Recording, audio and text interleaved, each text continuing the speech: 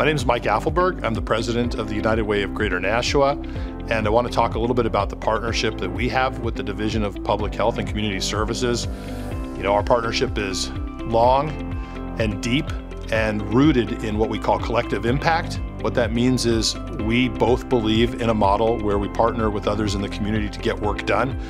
We both believe that no organization is strong enough to change everything in our community, but by working together, we can uplift the entire community. And together, we have partnered for many years in the areas of health, education, and economic mobility, covering the entire community of Greater Nashua. So I'm really pleased to endorse the Division of Public Health during Public Health Week, and very proud of the partnership that we've developed over the years.